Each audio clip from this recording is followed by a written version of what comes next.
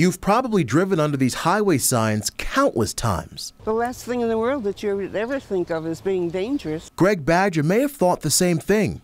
We don't know because he's in critical condition at the hospital after 3 highway signs came loose along the Valley View Bridge Tuesday. One of those signs hit his truck. First, they didn't know for sure, but I believe he has definitely lost that eye now. Friends say Greg, a God-fearing family man who's president of the Palmer Republicans, lost an eye in the accident. It's disbelief. It's something you hear about on television and the movies, and you never think it's going to happen to somebody you know. Those highway signs that you ride under typically weigh anywhere from 300 to 500 pounds. Valley View Bridge generally sees about 140,000 vehicles a day.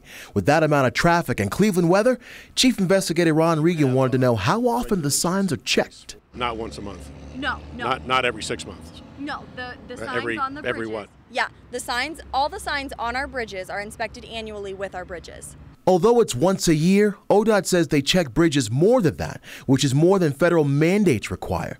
Friends who were at the Cuyahoga Valley Republican Club meeting had Greg on their mind, saying he'll get through this. We're optimistic that, he'll be back and he'll be 100. He may, have a problem with an eye, but he'll be back and he'll be 100%.